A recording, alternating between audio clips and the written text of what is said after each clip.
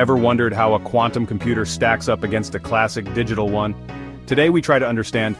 Classic computers, like the one you're probably watching this on, use bits. Bits can be either a 0 or a 1. Quantum computers, on the other hand, use qubits.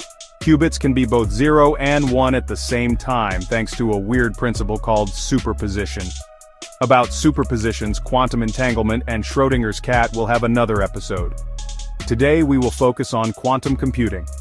So, qubits can also be entangled, meaning the state of one qubit can depend on the state of another, no matter how far apart they are. This phenomenon allows quantum computers to perform complex calculations exponentially faster than classical computers. Imagine solving a maze.